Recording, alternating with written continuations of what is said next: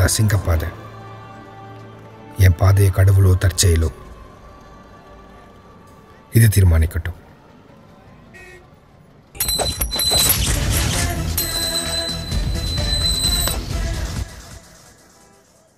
இனி நான் போற பாதை.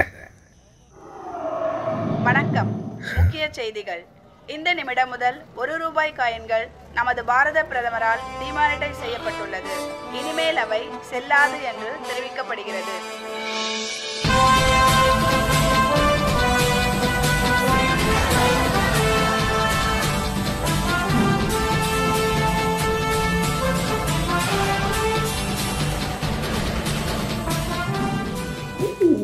Hey everyone, எல்லாரும் எப்படி இருக்கீங்க?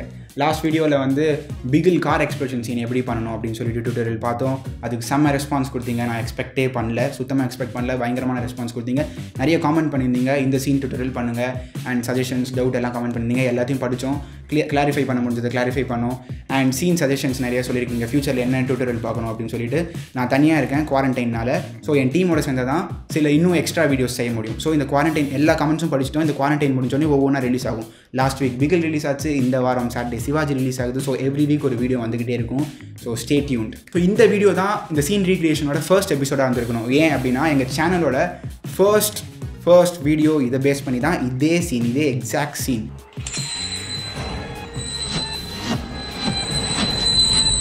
ஸோ ஒரு எமோஷ்னல் கனெக்ட் ரொம்ப இருந்தது. அந்த வீடியோவுக்கு பயங்கரமான ரெஸ்பான்ஸ், 40K+ வியூஸ்.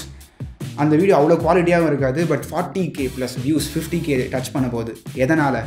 ஒரே ஒரு நேம்னால தான்.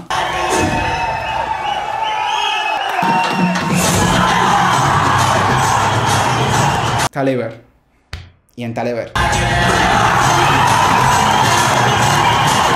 இதை விட வேற என்ன ரீசன் வேணும் இல்லை? வித்தவுட் ஃபர்தர் அட்யூ நம்ம வீடியோக்குள்ளே போகலாம். ஸோ இந்த ஷாட்டில் தான் நம்ம ஒர்க் பண்ண போகிறோம். So right click, new solid element 3D. உங்களுக்கு எப்படி வேணுமோ நீங்கள் ரீநேம் பண்ணிக்கலாம். Click okay and element 3D அதில் அப்ளை பண்ணிவிடுங்க. நான் சீன் செட்டப் அண்ட் இந்த காயின் 3D மாடலை இம்போர்ட் பண்ணிக்கோங்க. இந்த காயின் 3D மாடல் நான் க்ரியேட் பண்ணது. இதோட டெக்ஸ்சர்ஸும் நான் க்ரியேட் பண்ணியிருக்கேன். இதோட லிங்க் வந்து டிஸ்கிரிப்ஷனில் கொடுக்குறேன், நீங்களும் டவுன்லோட் பண்ணி இதை யூஸ் பண்ணிக்கலாம். And make sure that this coin is இந்த குரூப் 1. குரூப் 1ல் இருக்கணும். Click okay and group 1 create group நல் கிரியேட். ஸோ இந்த நல் வச்சு தான் நம்ம இந்த காயினை கண்ட்ரோல் பண்ண போகிறோம். இதை எப்படி மூவ் பண்ணாலும் அதுவும் கூட கண்ட்ரோல் ஆகும். நான் ரைட் கிளிக், நியூ கேமரா. இந்த கேமராவில் ப்ரீசெட் வந்து லென்ஸு. நீங்கள் இந்த ஷார்ட்டை எந்த லென்ஸில் ஷூட் பண்ணிங்களோ அதை வைங்க. நான் 20mm ஷூட் பண்ணேன். ஸோ 20mm கிளிக் பண்ணி okay. So C அமைக்கினா camera control பண்ணுற கீ வரும். அது 4 கீஸ் வரும். நீங்கள் கிளிக் பண்ண ஸ்வாப் ஆகிட்டே இருக்கும். So first C அமைக்கினா X and Y pan வரும். நெக்ஸ்ட் டைம் C அமைக்கினா ஜூம் வரும். அண்ட் அகெயின் திருப்பி அமைக்கினா ஆர்பிட் வரும். அண்ட் அகெயின் லாஸ்ட்டாக அமைக்கினா ரொட்டேஷன் வரும். ஸோ இதை யூஸ் பண்ணி நீங்கள் அந்த காயின் எங்கே வேணுமோ உங்கள் டிசையர்ட் பொசிஷனில் ஃபிக்ஸ் பண்ணிக்கலாம். ஸோ இந்த சீனோட லைட்டிங் செட்டப் பார்த்தீங்கன்னா லெஃப்ட் சைட்லேருந்து ஆரஞ்ச் லைட் வருது அண்ட் ரைட் சைட்லேருந்து ப்ளூ லைட் வருது. ஸோ இந்த எக்ஸாக்ட் லைட்டிங் செட்டப்பை நம்ம அப்படியே சாஃப்ட்வேரில் ரீக்ரியேட் பண்ணணும். அப்போ தான் அந்த காயின் அந்த இடத்துல இருந்த மாதிரி இருக்கும். So right click, new light டைப்பில் பேரலல் லைட் அண்ட் அதே ஆரஞ்சாக இருக்கட்டும். ஏன்னா லெஃப்ட் சைட்லேருந்து ஆரஞ்ச் லைட் வருது. அண்ட் இன்டென்சிட்டி எவ்வளோ வேணுமோ உங்களுக்கு அட்ஜஸ்ட் பண்ணிவிட்டு click okay. P அமைக்கினா position. So அது அந்த லெஃப்ட் சைட்லேருந்து வர மாதிரி இருக்கணும். ஸோ லெஃப்ட் சைடில் செட் பண்ணிவிடுங்க. அகைன் இன்டென்சிட்டி எவ்வளோ வேணுமோ நீங்கள் அட்ஜஸ்ட் பண்ணிக்கலாம். T அமைக்கினா இன்டென்சிட்டி வரும். And right click, new light parallel light. Again அந்த ப்ளூ லைட் ரைட் சைட்லேருந்து ப்ளூ லைட் வருது. ஸோ அதை ரீக்ரியேட் பண்ண okay. Again P அமைக்கினா position, intensity எவ்வளோ வேணுமோ அட்ஜஸ்ட் பண்ணிக்கோங்க. அந்த இடத்துல ரைட் சைட்லேருந்து வர மாதிரி நீங்கள் வச்சுக்கலாம். அண்ட் நடுவில் இந்த பிளாக் ஸ்பாட் இருக்குது பார்த்தீங்களா, இதை ஃபிக்ஸ் பண்ணுறதுக்கு நீங்கள் அந்த லைட்டையே பொசிஷன் சேஞ்ச் பண்ணி ஃபில் பண்ணிடலாம். Right click, new light. அந்த லைட் டைப்பில் ஆம்பியன்ட் லைட்னா எல்லா இடத்துலேருந்தும் வரும். ஸோ இதையும் நீங்கள் ஆரஞ்சு கலரில் வச்சுக்கலாம். ஏன்னா அது ஃபில் பண்ணுறோம். நடுவில் ஒயிட்டாக கூட வச்சுக்கலாம், உங்களோட சீன் பொறுத்து இருக்குது. ஸோ ஆம்பியன்ட் லைட்னா எல்லா இடத்துலேருந்து வரும். ஸோ இது எல்லா இடத்தையும் கவர் பண்ணிவிட்டு உங்கள் இன்டென்சிட்டி எவ்வளோ வேணுமோ நீங்கள் அட்ஜஸ்ட் பண்ணிக்கலாம். உங்கள் லுக், நீங்கள் டிசைட் லுக் எந்த லுக்கு போகிறீங்களோ அதுக்கேற்ற மாதிரி அட்ஜஸ்ட் பண்ணிக்கலாம். அண்ட் இதோட பேசிக் கான்செப்ட் என்னென்னா, இந்த எலிமெண்ட் 3D காயின் தான் ஆக்டர். அந்த ஆக்டரை கேப்சர் பண்ண நம்ம கேமரா வேணும். ஸோ இப்போ ஆக்டர் ரெடி, அவனை கேப்சர் பண்ண கேமரா ரெடி. இந்த ஆக்டருக்கு லைட் செட் பண்ணணும். ஸோ ப்ளூ லைட், என்ன லைட் நம்ம செட்டில் யூஸ் பண்ண லைட், நீங்கள் என்ன செட்டில் யூஸ் பண்ணுறீங்களோ அந்த லைட்டை ரீக்ரியேட் பண்ணிக்கலாம். அண்ட் இந்த ஆக்டரை கண்ட்ரோல் பண்ணுறதுக்கு குரூப் நல். ஸோ குரூப் 1 கிரியேட் குரூப் நல். ஸோ இந்த நல் மூவ் பண்ணால் அந்த ஆக்டர் மூவ் ஆகும். ஸோ கான்செப்ட் என்னென்னா, ஒரு ஆக்டர், அந்த ஆக்டரை லைட் பண்ணுறதுக்கு 2 லைட்ஸ், அண்ட் இதை கேப்சர் பண்ண ஒரு கேமரா, அண்ட் ஆக்டரை மூவ் பண்ணுறதுக்கு குரூப் நல். ஸோ இதுதான் இந்த பேசிக் கான்செப்டே. இந்த கான்செப்ட் வச்சு தான் இந்த 3 ஷாட்டையுமே நம்ம கிரியேட் பண்ண போகிறோம். So P for position, R for rotation, S for scale. அதை கிளிக் பண்ணி இந்த ஷாட்டுக்கு கீ ஃப்ரேம்ஸ் வச்சு உங்களுக்கு அது எந்த டிசைர்ட் பொசிஷனில் மூவ் ஆகணும், எப்படி மூவ் ஆகணும், எந்த மாதிரி ரொட்டேட் ஆகணுமோ அதை பேஸ் பண்ணி நீங்கள் செட் பண்ணிக்கலாம். அதை பேஸ் பண்ணி நீங்கள் அதை அனிமேட் பண்ணிக்கலாம். இந்த கீ ஃப்ரேமை நீங்கள் செலக்ட் பண்ணி F9 அமைக்கிறீங்கன்னா ஈஸி ஈஸ் ஆகும், விச் மீன்ஸ் ஸ்மூத் ஆகும். ஒரு இடத்துல வந்து அப்ரப்டாக அந்த காயின் டப்புன்னு நிற்காமல் ஒரு ஸ்மூத்தாக வந்து நிற்கும். ஸோ இது உங்களுக்கு யூஸ்ஃபுல்லாக இருக்கும். காயின் மேலே வந்து உடனே நிற்காமல் ஒரு அப்படியே ஸ்மூத்தாக நின்று திருப்பியும் கீழே போகும். ஸோ எந்த இடத்துல உங்களுக்கு ஸ்மூத்தாக இருக்கணுமோ அதில் நீங்கள் வந்து இந்த ஈஸி ஈஸ் வச்சுக்கலாம். F9 அமைக்கினா வரும். ஆர் ரைட் கிளிக் பண்ணி கீ ஃப்ரேம் அசிஸ்டண்ட்டில் இருக்கும். ஸோ அது நீங்கள் வேணுன்ற இடத்துல வச்சுக்கலாம். ஸோ நெக்ஸ்ட் ஒரு காமன் மிஸ்டேக் என்ன நடக்கும்னா, நீங்கள் 2 கீ ஃப்ரேம் வைக்கும் போது அந்த காயின் நீங்கள் வச்ச இடம் தவிர நடுவில் வேறு இடத்துக்குலாம் போயிட்டு வரும். ஸோ அது எதனால் அப்படின்னா பிசையர் கர்வ் அந்த இதனால தான். அதை கண்ட்ரோல் பண்ணுறதுக்கு 2 ஆப்ஷன் இருக்குது. ஒன்று இந்த பிசையர் கர்வோட பாயிண்ட் எடுத்துன்னு வந்து எந்த கீ ஃப்ரேமில் அந்த ஸ்டார்ட் ஆச்சோ அந்த கீ ஃப்ரேமுக்கே வச்சுக்கலாம். சம்டைம்ஸ் இது வந்து ரொம்ப வெளில போயிடும், அது எங்கேருந்து வருதுன்னே தெரியாது. அப்போ வந்து பென் டூல் கிளிக் பண்ணிக்கோங்க. பென் டூல் கிளிக் பண்ணி எந்த கீ ஃப்ரேம்லேருந்து அந்த கர்வ் வருதோ அது மேலே ஆல்ட் ஹோல்ட் பண்ணிவிட்டு கிளிக் பண்ணுங்கள். ஸோ அந்த கர்வ் டெலிட் ஆகிடும். ஸோ இப்போ நீங்கள் வச்ச 2 கீ ஃப்ரேமுக்கு மட்டும்தான் அது போயிட்டு வரும், மற்ற இடத்துக்குலாம் சுற்றிட்டுலாம் வராது. ஸோ இந்த ப்ராப்ளம் காமனாக வரும். அதை ஃபிக்ஸ் பண்ணுறதுக்கான சொல்யூஷன் தான் இது. அண்ட் எலிமெண்ட் 3D லேயருக்கு மோஷன் பிளர் ஆன் பண்ணிக்கோங்க. அப்போ தான் இந்த ஷாட்டுக்கு ஒரு மோஷன் பிளர் க்ரியேட் ஆகும். அண்ட் காம்புக்கும் மோஷன் பிளர் ஆன் பண்ணிக்கோங்க. அப்போ தான் அது அஃபெக்ட் ஆகும். ஸோ இந்த மோஷன் பிளர்னால ஒரு பிளர் வந்து ரியலிசம் கிடைக்கும். அண்ட் நீங்கள் ஜூம் பண்ணி பார்த்தீங்கன்னா அந்த சாம்பிள் எரர் தெரியும். ஸோ இதை ஃபிக்ஸ் பண்ணுறதுக்கு எலிமெண்ட் 3D ரெண்டர் செட்டிங்ஸில் மோஷன் பிளர் இருக்கும். அதில் சாம்பிள்ஸை கொஞ்சம் இன்க்ரீஸ் பண்ணிக்கோங்க 15 ஆர் அபவ். ஸோ இந்த மோஷன் பிளர் சாம்பிள்ஸ் இன்க்ரீஸ் பண்ணிங்கன்னா உங்களோட பிசி ஸ்லோ ஆகும். ஸோ உங்கள் ரேம் அண்ட் ஸ்பெக்ஸ்க்கு ஏற்ற மாதிரி நீங்கள் எவ்வளோ இன்க்ரீஸ் பண்ணிக்கிறீங்களோ பண்ணிக்கலாம் உங்கள் ஷாட்டுக்கு ஏற்ற மாதிரி. And composting technique.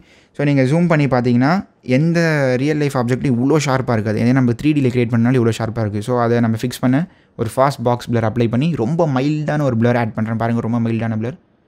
S. So இது வந்து கொஞ்சம் ரியலிசம் கிரியேட் பண்ணும். உங்களுக்கு இப்போ தெரியாது, பட் வியூவர்ஸ் அதை நோட் பண்ணிவிடுவாங்க எப்படியோ. இது வந்து கொஞ்சம் ரியலிசம் ஆட் பண்ணும். அண்ட் இந்த காயின் வந்து கொஞ்சம் எல்லோயிஷ் அண்ட் ரெட்டிஷாக இருக்குது. ஏன்னா யூஸ் பண்ண டெக்ஸ்சர் அப்படி, பட் நிஜத்தில் யூஸ் பண்ணது வந்து ஒரு சில்வர் காயின். ஸோ அதை ஃபிக்ஸ் பண்ணுறதுக்கு இந்த லேயரில் டிண்ட் எஃபெக்ட் ஆட் பண்ணி ஒரு 20% அந்த மாதிரி கொடுக்குறேன். ஸோ கொடுத்த உடனே அது ஃபிக்ஸ் ஆயிடுச்சு. அண்ட் இன்னும் உங்களுக்கு கண்ட்ரோல்ஸ் வேணும்னா ஹியூ அண்ட் சேச்சுரேஷன் அப்ளை பண்ணி ரெட்ஸ் அண்ட் எல்லோ ஸ்பெக்ட்ரமில் இருக்கிற சேச்சுரேஷனை குறைச்சி சேஞ்ச் பண்ணிக்கலாம். உங்கள் காயின் எந்த கலரில் இருக்கோ அதை பொறுத்து இருக்கலாம். So now the composting is done. And ஃபைனலாக இந்த வீடியோ இப்படி தான் இருக்கும்.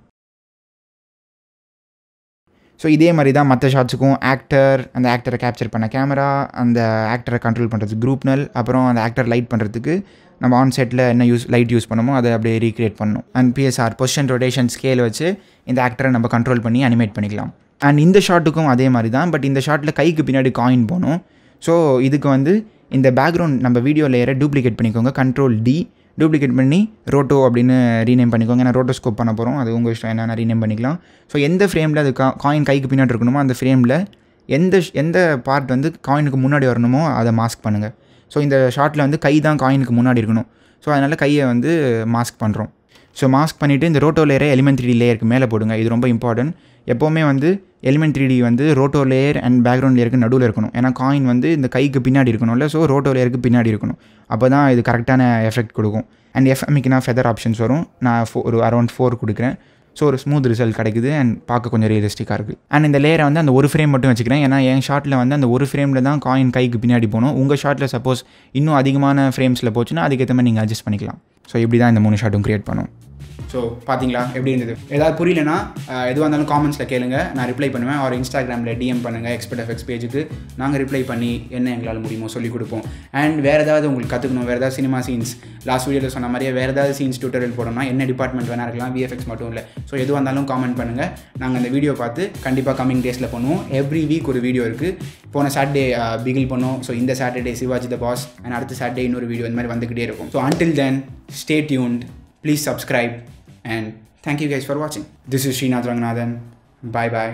Take care. Stay home and stay safe. Bye. போடா ஆண்டவனே நம்ம பக்கம் இருக்கா.